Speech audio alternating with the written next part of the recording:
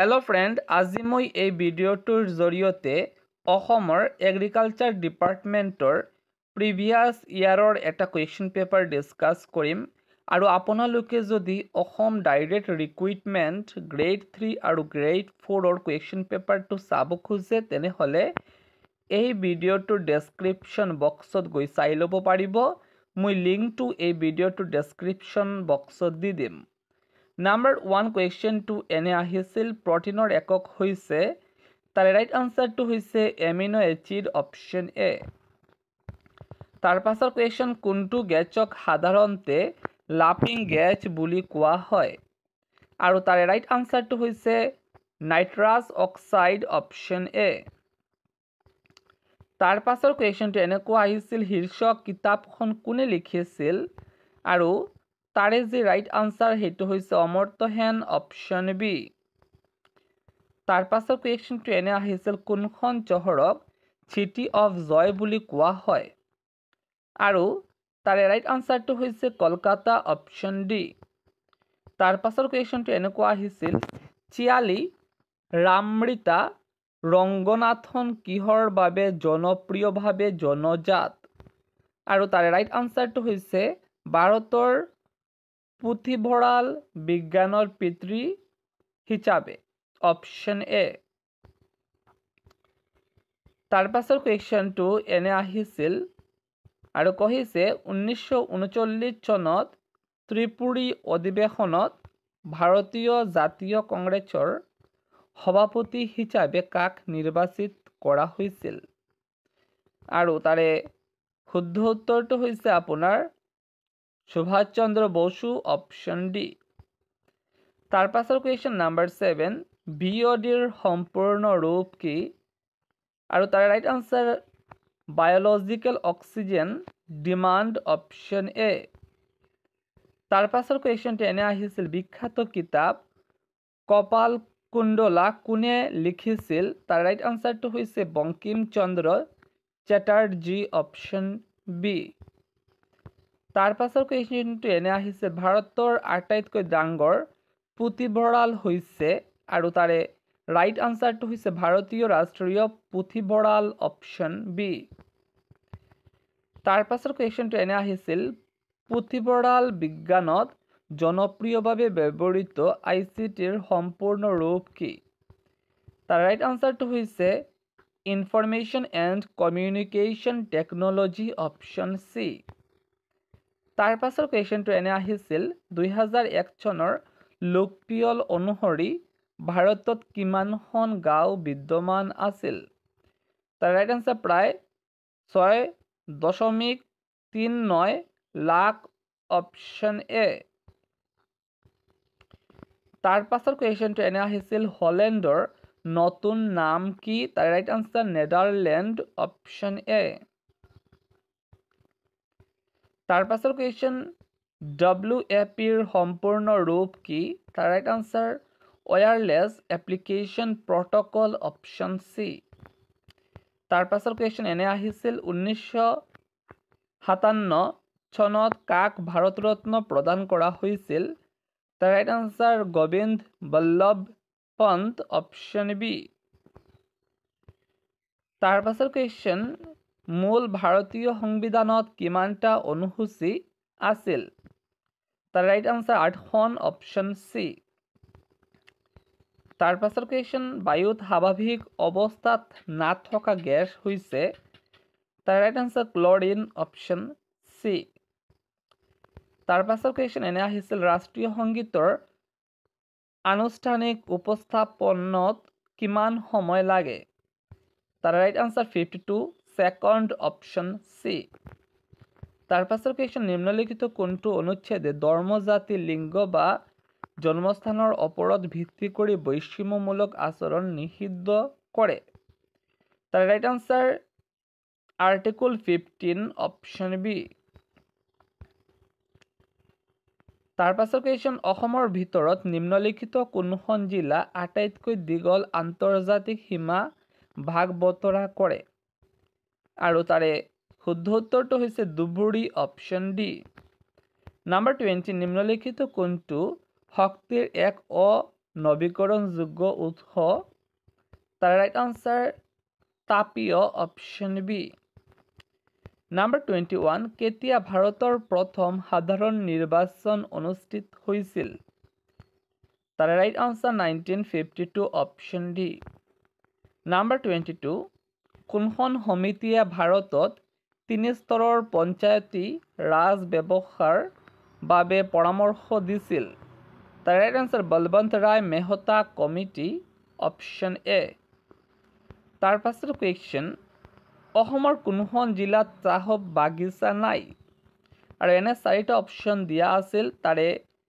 শুদ্ধ উত্তৰটো হৈছে বৰপেটা অপশন ডি তাৰ পাছত বৰপেটা সত্ৰ কোনে স্থাপন কৰিছিল আৰু তাৰ ৰাইট আনসাৰ মাধৱদেৱ অপশন এ তাৰ পাছৰ কুৱেশ্যন অসমৰ কোনখন ঠাইক অসমৰ জালিয়ানৱালাবাগ বুলি জনা যায় আৰু তাৰে ৰাইট আনসাৰ পাথাৰুঘাট অপশন বি তাৰ পাছৰ কুৱেশ্যনটো এনে আহিছিল ভাৰতত সংসদৰ যুটীয়া অধিৱেশনত কোনে সভাপতিত্ব কৰে তাৰ ৰাইট আনসাৰ লোকসভাৰ অধ্যক্ষ অপশন সি তাৰ পাছৰ কুৱেশ্যনটো এনে আহিছিল 1906 খ্ৰীষ্টাব্দত স্বৰাজ শব্দটো ব্যৱহাৰ কৰা প্ৰথম ভাৰতীয় কোন আছিল আৰু তাৰে শুদ্ধ উত্তৰ দাদাবাই নৰোজী অপশন সি তাৰ পাছৰ কুৱেশ্যনটো এনে আহিছিল অসমত ব্ৰিটিছ শাসনৰ বিৰুদ্ধে প্ৰথম বিদ্ৰোহৰ নেতৃত্ব দিছিল আৰু কোনে নেতৃত্ব দিছিল তাৰ ৰাইট আনসাৰ গোমদৰ কোঁৱৰ অপশন সি তাৰ পাছৰ কুৱেশ্যনটো এনে আহিছিল ভাৰতৰ প্ৰথম উপ প্ৰধানমন্ত্ৰী কোন আছিল তাৰ right answer Vallabhbhai Patel option B তাৰ পাছৰ কুৱেশ্যনটো এনে আহিছিল কোনটো মাটি আটাইতকৈ উৰ্বৰ তাৰ ৰাইট আনসাৰটো হৈছে পলসুৱা মাটি অপশন ডি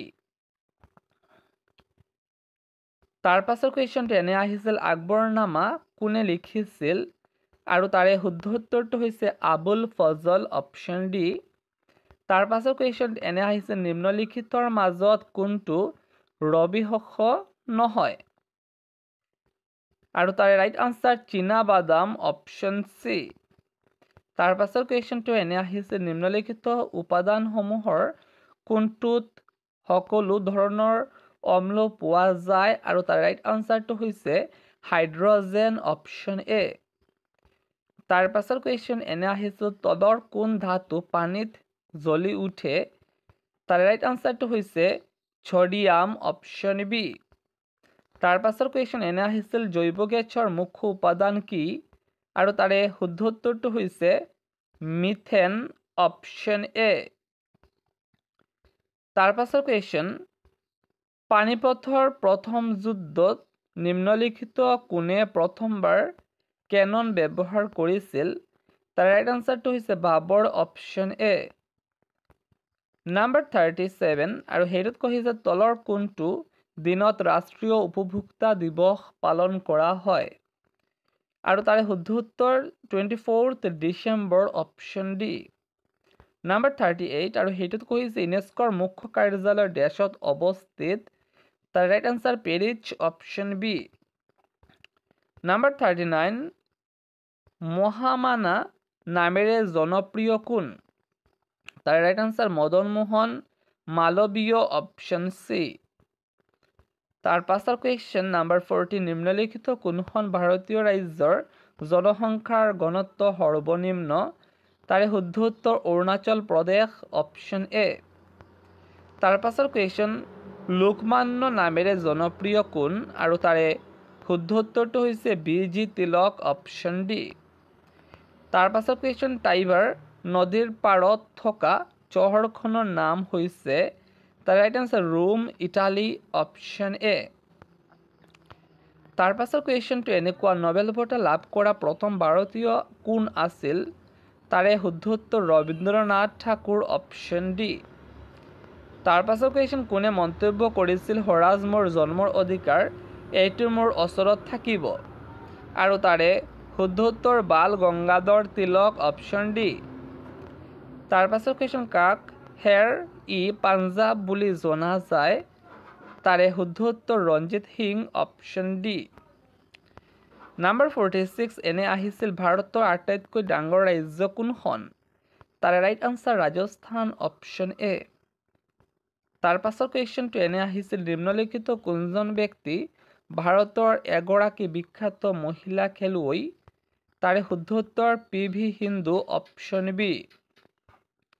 তাৰ পাছৰ কুৱেশ্যন এনে আহিছিল কোন বছৰত প্ৰথম যাত্ৰীবাহী ৰেলখন ভাৰতৰ মাটিত চলিছিল?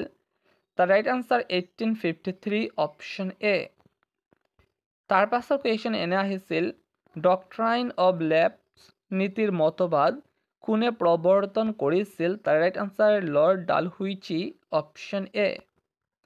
50 নম্বৰ কুৱেশ্যনটো এনে আহিছিল নিম্নলিখিত কোন কুষাণ ৰাজবংশৰ আটাইতকৈ বিখ্যাত শাসক আছিল? আৰু তাৰে শুদ্ধ উত্তৰটো হৈছে Kanishka option number D. Number 51 এনে আহিছিল কোন বছৰত খানৱাৰ যুদ্ধ সংঘটিত হৈছিল? তাৰ right answer 1527 option number B. তাৰ পাছৰ কুৱেশ্যন নাম্বাৰ 52 আৰু সেইটোত কৈছে জৈন ধৰ্মৰ 23তম তীৰ্থংকৰ কোন আছিল? তাৰ ৰাইট আনসাৰ পৰ্যৱনাথা অপশ্যন এ। তাৰ পাছৰ কুৱেশ্যন নাম্বাৰ 53 আৰু সেইটোত কৈছে কোনটো ভাৰতীয় স্থানক জনপ্ৰিয়ভাৱে হাফৱে হেভেন বুলি জনা যায়? তাৰে শুদ্ধ উত্তৰটো হৈছে মেঘালয় অপশ্যন ডি। নাম্বাৰ 54 আৰু সেইটোত কৈছে UNDPৰ সম্পূৰ্ণ ৰূপ কি? তাৰে right answer United nations development programme option A. Number 53 আৰু সেইটোত কৈছে কানাডাৰ ৰাজধানীৰ নাম কি? তাৰে ৰাইট আনসাৰ অটোৱা অপশ্যন এ। তাৰ পাছৰ কুৱেশ্যন নাম্বাৰ 56 আৰু সেইটোত কৈছে 1982 চনত এছিয়ান গেমছ ক'ত অনুষ্ঠিত হৈছিল? তাৰে শুদ্ধ উত্তৰটো হৈছে ভাৰত অপশ্যন ডি। নাম্বাৰ 57 আৰু সেইটোত কৈছে সম্পত্তিৰ অধিকাৰ হৈছে এক বা এটা? তাৰে শুদ্ধ উত্তৰটো হৈছে আইনী অধিকাৰ অপশ্যন ডি। নাম্বাৰ 58 আৰু সেইটোত কৈছে অসহযোগ আন্দোলন আৰম্ভ হৈছিল? তাৰে right answer 1 August 1920 option B. Number 59 আৰু সেইটোত কৈছে ৰাজ্যসভাৰ প্ৰথম অধ্যক্ষ কোন আছিল? তাৰে শুদ্ধ উত্তৰটো হৈছে সৰ্বপল্লী ৰাধাকৃষ্ণন অপশ্যন ডি।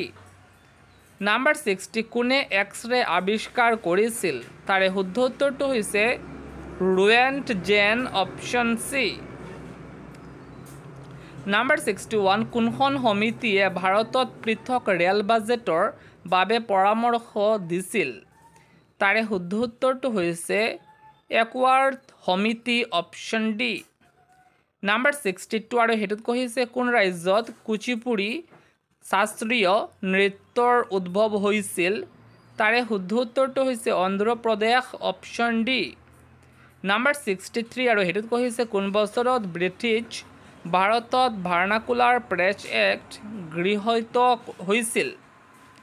তাৰে শুদ্ধ উত্তৰটো হৈছে 1878 অপশ্যন নম্বৰ বি। তাৰ পাছৰ কুৱেশ্যন 64 আৰু সেইটো এনে আহিছিল গদৰ পাৰ্টিৰ প্ৰতিষ্ঠাপক সভাপতি কোন আছিল? তাৰে শুদ্ধ উত্তৰটো হৈছে সুহান সিং অপশ্যন ডি। নাম্বাৰ 65 আৰু সেইটো এনে আহিছিল জালিয়ানৱালাবাগ গণহত্যা কেতিয়া সংঘটিত হৈছিল? তাৰে শুদ্ধ উত্তৰ 1919 অপশ্যন চি। নাম্বাৰ 66 আৰু সেইটো এনে আহিছিল কোন বছৰত ভাৰতত বেংকৰ ৰাষ্ট্ৰীয়কৰণ হৈছিল? তাৰে শুদ্ধ উত্তৰ 1969 অপশ্যন ডি। নাম্বাৰ 66 আৰু সেইটো এনে আহিছিল ডিঅক্সি ৰাইবোনিউক্লিক এচিডৰ চমু ৰূপ হৈছে? তাৰে right answer DNA option A.